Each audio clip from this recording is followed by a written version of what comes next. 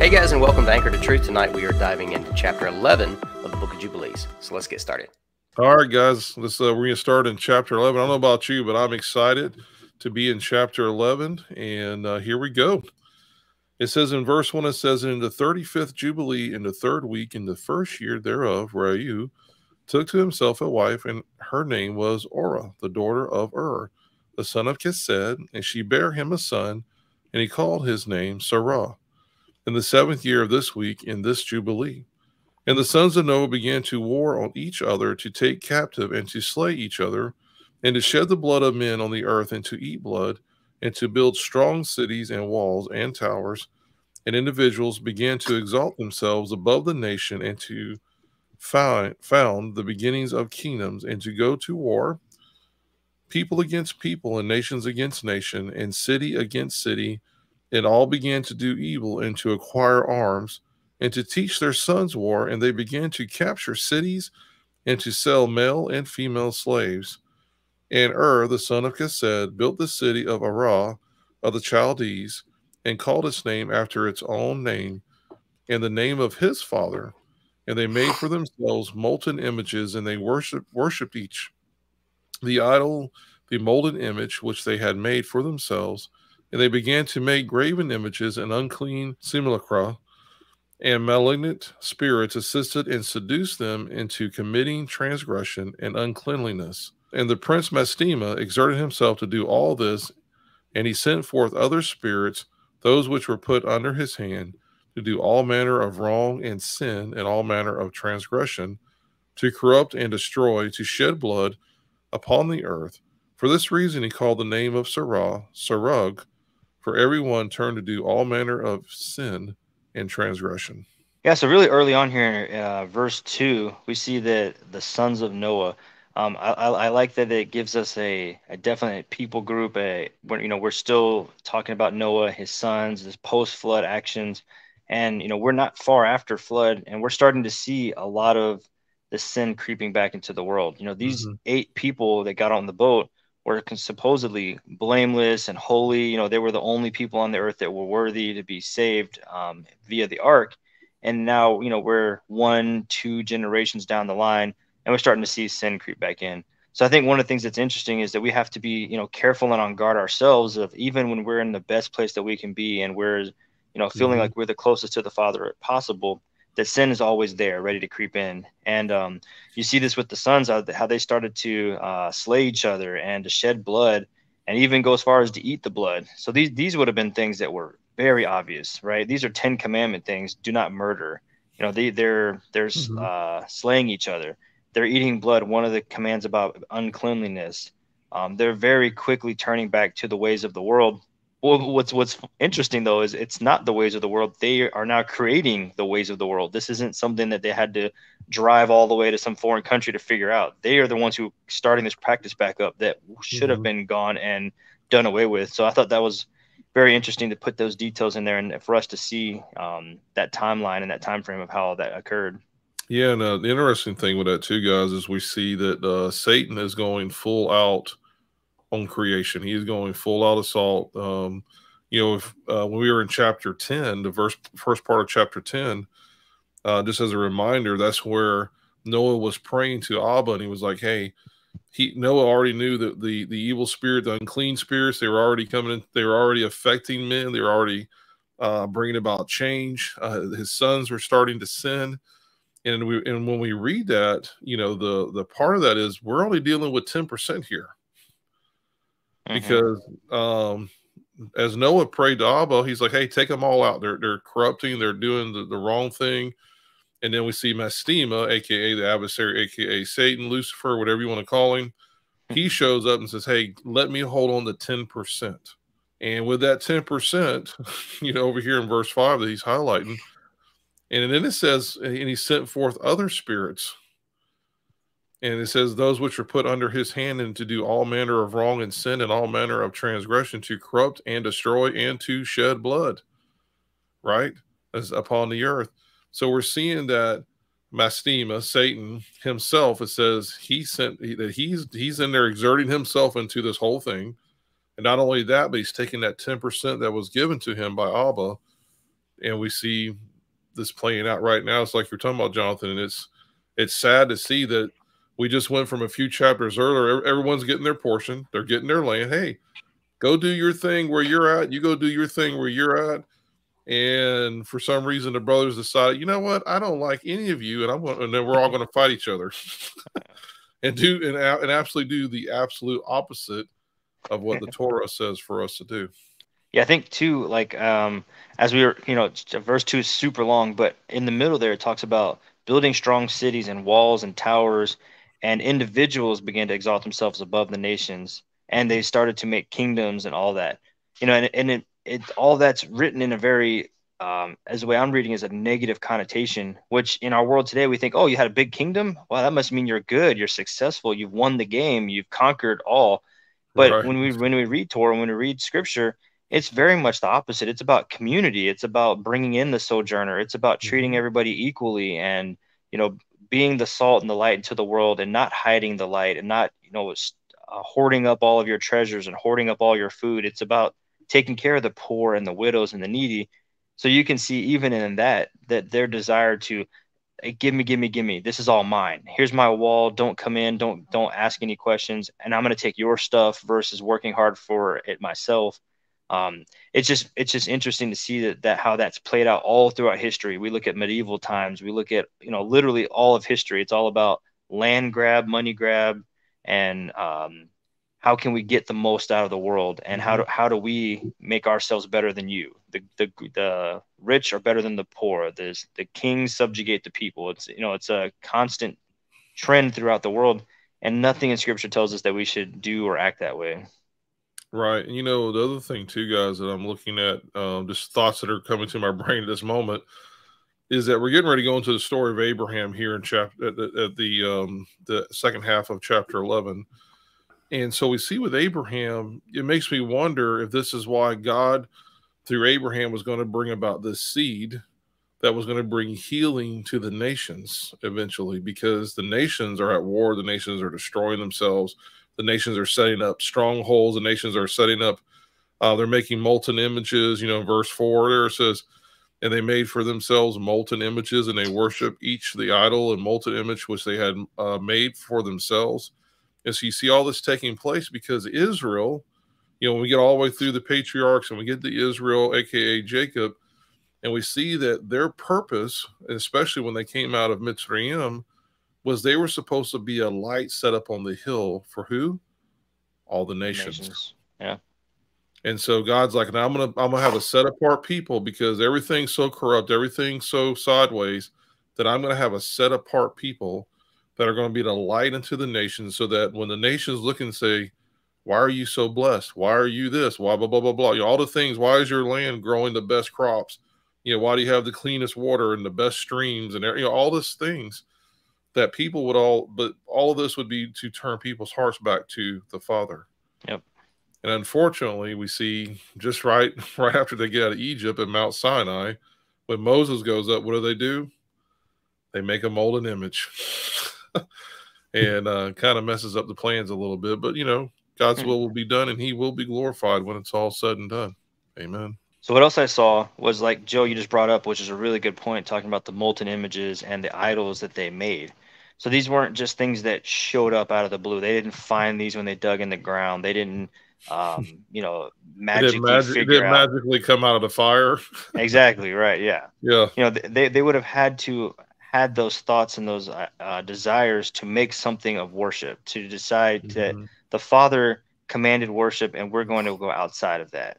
And I think what was interesting, you brought up Abraham, and correct me if I'm wrong, but wasn't his father an idol maker? Yes, we were going to read about that here. Yeah, he would have been exactly in this scenario where you can see God, like his remnant we talked about before. He's always pulling somebody out. He's always pulling a group out. Even in the midst of like the worst thing, literally what the first commandments that God gave was, I'm the Lord your God and have no other God before me. And then they're like, we're going to have another God before you, and it's like, but I just told you not to do that. Isn't it amazing that everyone's doing the exact opposite? Right. I mean, the exact, he says, don't drink blood. What do the sons do? Hey, let's drink blood. Drink blood. Don't make any graven images. Hey, let's make a graven image, Exactly. But isn't that human nature though? Like to twist or to be wicked or to go against. Once we have a rule, then now we know that there's something that we can do against that. A lot of times we don't even know that we're following rules that haven't been laid out for us. But as soon as it's laid out for us, we instantly want to go the opposite of that. And Hey, I thought it was funny that the way it said the idols and the images, those popped up. And then what's the next verse? And Prince Mastema exerted himself. It was like oh yeah, they gave themselves over with all the war and the they were making themselves idols. They were trying to make themselves high and mighty with their castles and their walls and all this stuff. Then they built their idols, and then now what happens? Mastema exerted himself. right. The Satan exerted himself. You get that very quick action of your choice and your actions lead to these oppressions and all this negativity of demons and devils and all that stuff. It's their actions that started it all. It kicked it off. He didn't just show up out of the blue and was like, oh, surprise, here's some new stuff you didn't know. It was like you already were putting yourself first, and even more so other things before God. So he's like, if you're going to do that, why not put me before God? Why not? That's where I want to be anyway. That's what I fell Yep. out of heaven for. Right. And you see that play out exactly perfectly. Yep, he definitely got a hold of the pride of men too, because when they're building these strong cities and these fortified cities, and there's this pride there that's taking place, and I believe that Satan, Mastema, is just pumping them full of stuff, just in their heads, and just and the sad part is, and they began to teach their sons war. I might be wrong, but I don't think I am. This was never, like you said earlier, Jonathan. This was never in the Father's plans for his children to be killing each other and to try to, let's face it, the three sons got the entire earth. They got some land. They got enough that I would never see you again if I didn't want to see you. We literally could live on the far corners Right. of the world and never have to. But for some reason, it's like, no, man, we're gonna throw down, and I'm gonna kill your people, and you're gonna kill mine, and I'm gonna teach my sons to do the same thing. And it breaks my heart, man, to think that, even if it was a few generations after the flood, that man's hearts are now returning to this evil once again. Mm-hmm. Well, man, you guys really hit on a lot of the points that I was really wanting to talk about there. So maybe we can dig in a little bit further. But man, y'all were on a roll there. So let's pull it back up for a minute. Going back to verse 2, let's look at that real quick. Shed the blood of men on the earth and to eat blood. That seems like that's going hand in hand. So I don't know what you guys are thinking, but that don't sound like a rare steak they're eating. Sounds like No. Shed the blood of men and eat blood, as in consume human blood. Yes. Right? Yeah, we're not talking about bulls and goats here with this one. I don't think. I agree with you. Yeah, very possible. Just in the context of this, because just right above that where it says to take captive and to slay each other. So we know they're slaying each other. They're going to war. They're killing, the sons of Noah are killing each other, or not each other, but they're killing each other's family folk. And then it says to shed the blood of men on the earth and to eat blood, which is, I would assume this is meaning in context here that they're actually drinking the blood of men or eating the blood, same difference, but eating the blood of men. Yeah, and I think that these practices are the very same reasons why we see such wickedness going on today with the things happening with people of influence and the things that are going on with the human trafficking and all that kind of stuff. It's a sad thing, but I think that this has a lot to do with it. Just my personal opinion. I believe it's completely evil, 100% evil. Oh, absolutely. Something else I noticed at the very end of verse 2 is, there's some people that will try to make a case for saying that God was okay with slavery, right? Whether he promoted it or was just okay with it, he was at least okay with it. And I beg to differ.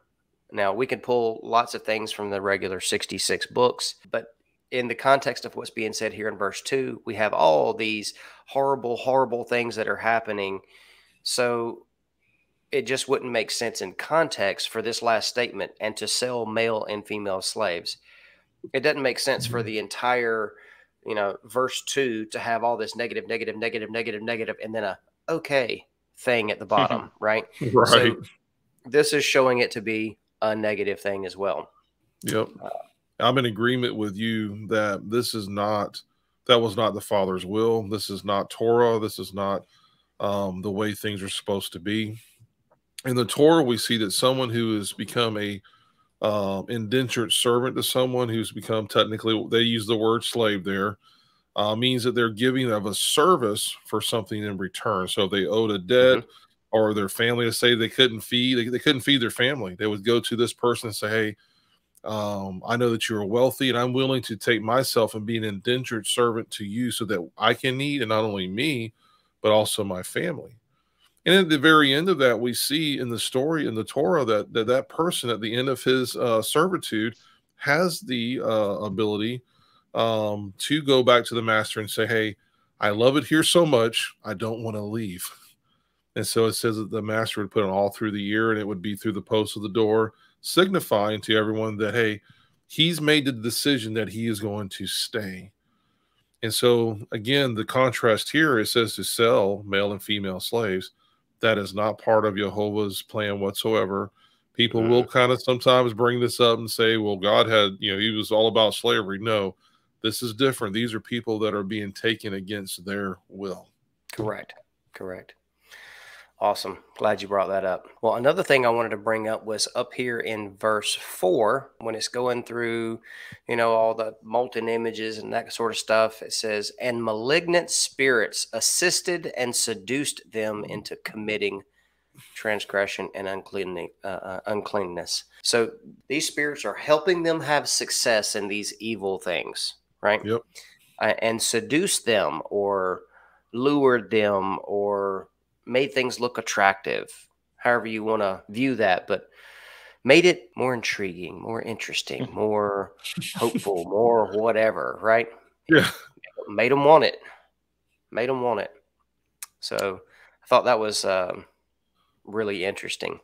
Well, let me ask you this.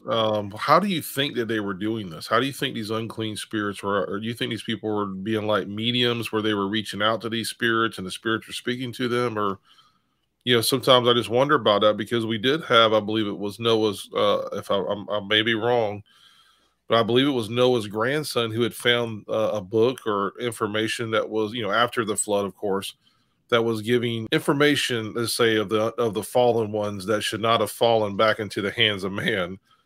So it just makes me wonder if they were the ones, maybe these malignant spirits were reaching out, and they were, I don't know. I'm just kind of curious what you guys think may have been the part in here of those spirits actually helping in this, assisting in this. Well, as we discussed in previous chapters, we discussed how the enemy or adversary seems to work a little differently nowadays than he did in the past, and in the sense of, back then it was, build up an altar to me, and he wanted all the fame and fortune, and he wanted all the notoriety and the worship and the praise and all this. And now it's more of a, greatest sin, or the greatest trick the devil ever pulled was convince the world that he didn't exist, right? Exactly. So he's kind of the man behind, never mind the man behind the curtain kind of deal, if you will. And right? why do you think he wants people not to think now of him in that way? What would be the benefit to him? A known enemy is easily defeated. What I think some of this might be is because people, as we have living in the age we are now, if people were to look at this and go, well, if there is evil, there must be good. And so in a roundabout way, it may actually draw people back to Jehovah. If Satan was to show himself like he did back then, today, people would go, wait a minute, I didn't believe in anything. I didn't believe in good or evil, but the fact that you're showing up and the fact that you're doing this now convinces me if you're here, then there must be a God. So I think that's why he stays out of the limelight as much. He infiltrates the world in different ways through multimedia, social media, all these different things. But he doesn't come out like here. He's actually participating. He's a part of this, what's going on. Where today he's like, no, I'm not here. Nothing to see here, folks. There's no devil in the red suit here.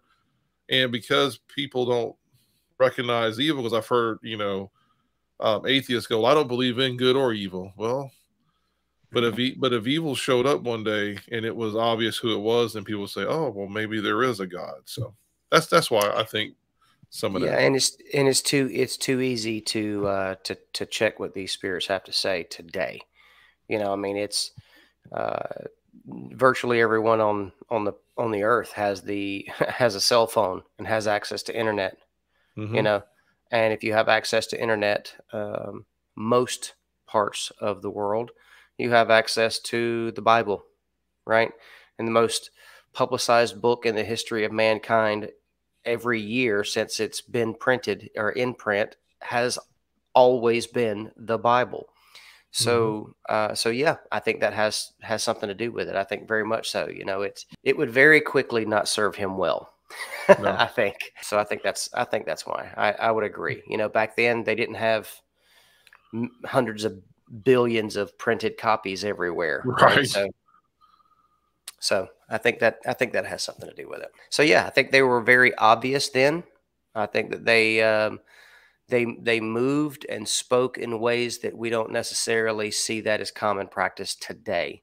Maybe in some aspects, but for the most part, I would say it's not anything like that nowadays. Hey guys, if you're enjoying the study so far and you would like to continue studying along with us, be sure to hit that subscribe button, tag that notification bell so you'll be notified next time we post a video.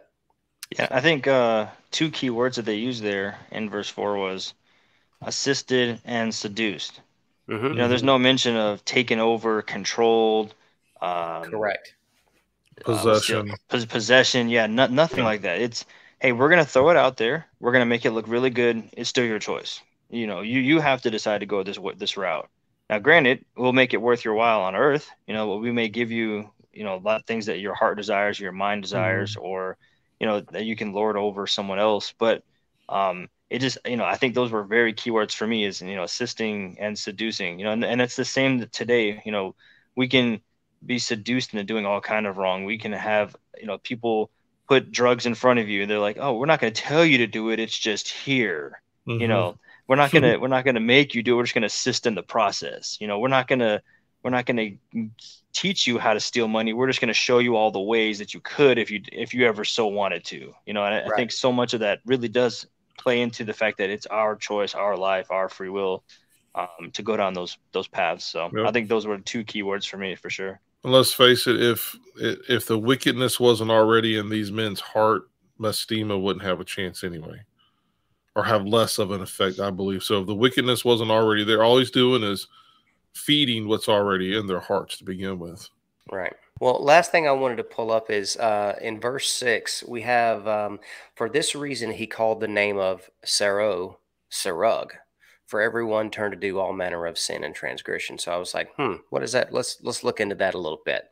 So I got a couple of things pulled up here. And first thing I've got is its meaning branch. And this is for Sarug. Branch, etymology from the noun sarig, branch or tendril, from the verb sarag, to be intertwined, which I thought was interesting. Intertwined. Mixed in is kind of another thing for intertwined.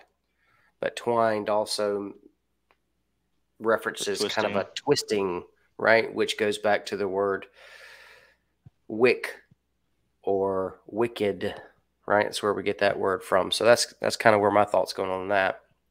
And then to dig in a little bit deeper, I found this. It says Genesis 11:20 names him as the son of Reu. He was the father of the first Nahor, Avram's grandfather.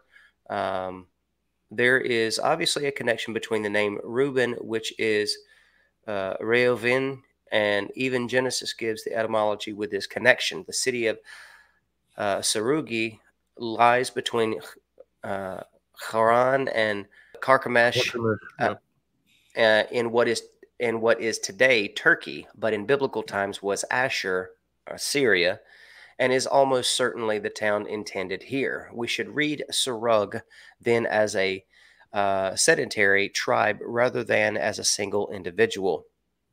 The name means shoot, as in the process of bifurcation.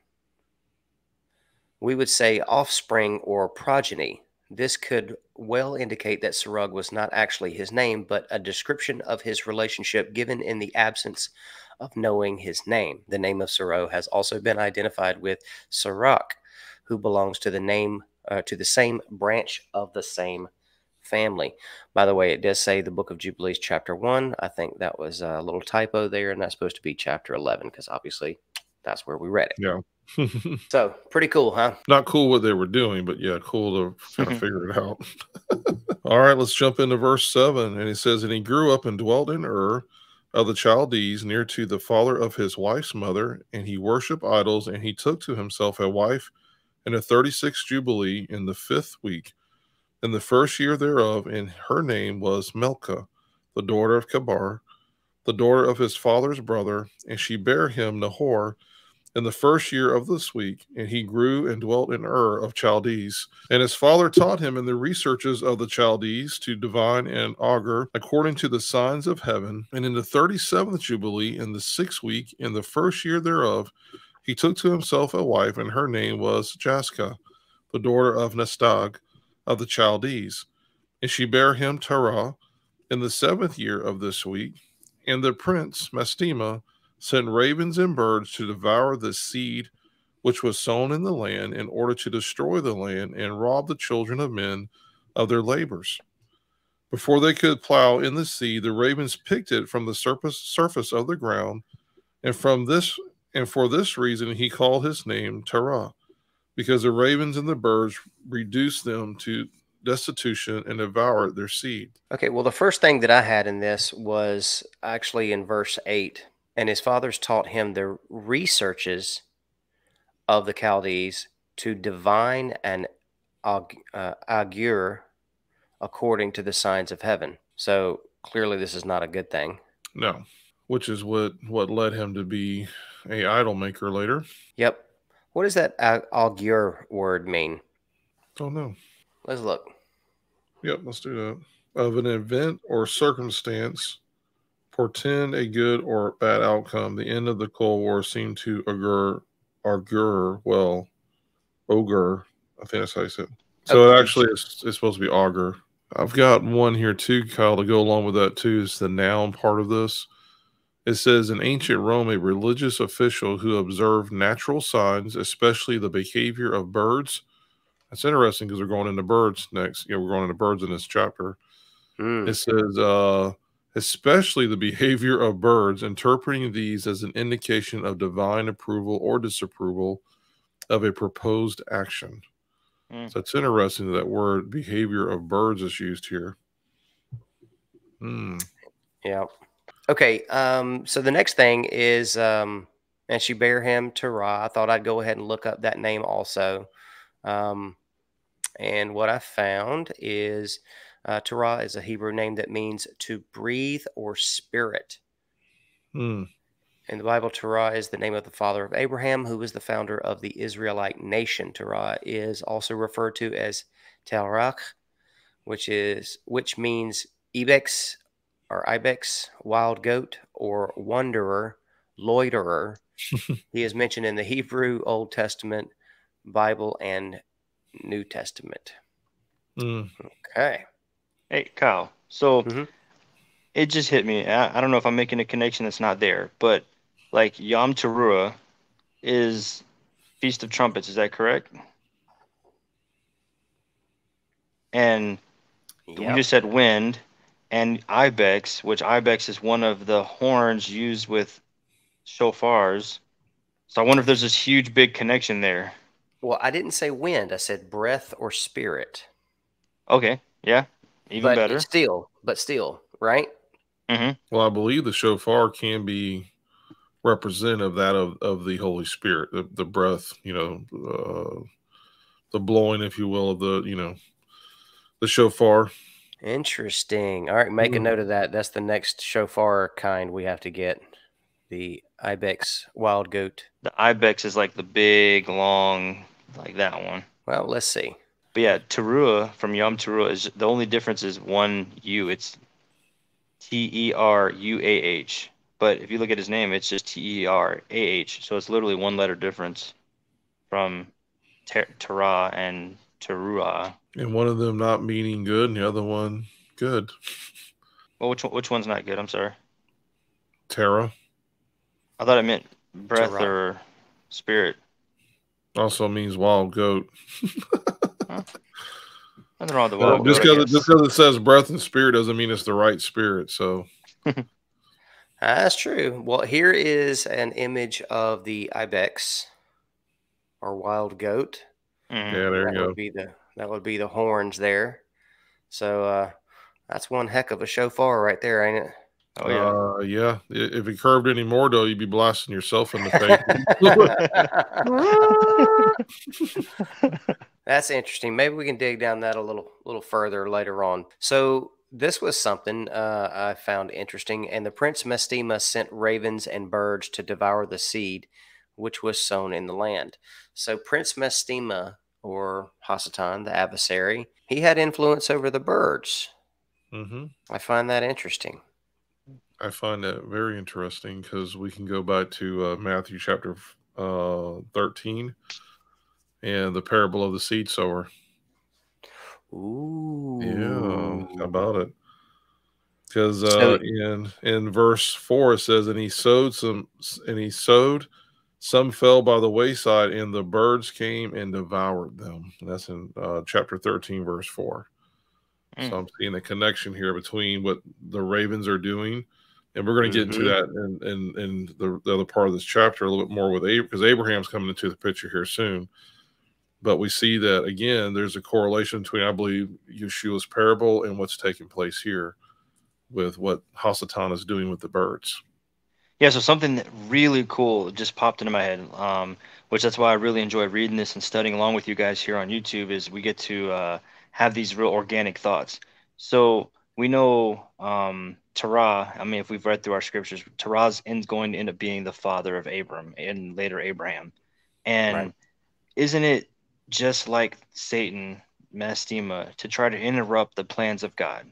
Right, so we see him try to stop the birth of Moses. We see him try to stop the birth of Yeshua. And here, he's trying to starve the people out and say, hey, if I take all their seed and all their food and I just completely ruin the generation, there's going to be no Abram. There's no future generation for this man, Terah. And I was just sitting there kind of like really mulling over that of how Satan's always trying to circumnavigate God's plans, how he's trying to see if I can cut the line off or the genealogy. And it seems like he knows a little bit more than what we would have known if we were living in the earth at the time. Hey, if I can stop this guy from having any future children, all future generations are coming from Abram. He's going to be the one with the covenant and the promise. If I can stop that at this point, I might be successful in my tyrannical, desire to rule the world. And you see that's played out so many times over and over again. And really, what does it all lead back to? It all leads back to Yeshua, right? We're reading the story here about Terah and ravens or whatever. Somehow or another, every verse, every scripture leads us back to the Son of God, the Savior. And I just love that there's that common thread and theme where if we pull the string, eventually we'll get back to Jesus. I know that's a Sunday school answer, but in this scenario, it's really true. And it just was an awesome thought that I've been sitting here on the whole time. Yeah, that's awesome. All right, guys, let's jump into verse 13. It says, and the years began to be barren owing to the birds, and they devoured all the fruit of the trees from the trees. It was only with great effort that they could save a little of all the fruit of the earth in their days. And in this 39th Jubilee, in the second week in the first year, Terah took to himself a wife, and her name was Edna, the daughter of Abram, the daughter of his father's sister. And in the 7th year of this week, she bare him a son and called his name Abram by the name of the father of his mother, for he had died before his daughter had conceived a son. So we see that Abram, aka Abraham, was named after his grandfather, who had died before the child was conceived. So I thought I'd bring up over here the side note over here. If you can see my cursor on the right-hand side of the page, it says, it was customary to name a child after a grandfather.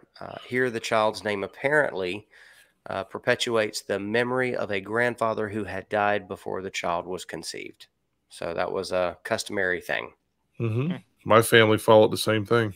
So guys, I know we kind of left some things open-ended here, but I think we've got some answers coming up in the next part here that we're going to finish up in chapter 11. So we will see you next time right here on Anchor to Truth for part 2 of chapter 11, the book of Jubilees.